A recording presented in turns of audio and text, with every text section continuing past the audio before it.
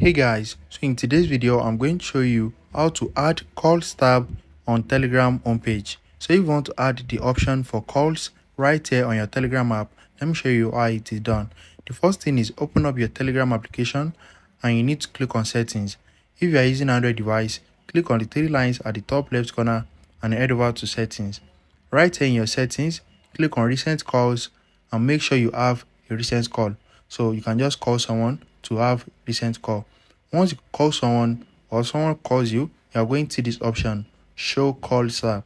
If you don't have any recent call, this option is not going to show. So now turn on show calls tab and it's going to add a tab for calls right here. So you can now access your call history right here or your recent calls. If you found this video helpful, smash the like button and subscribe.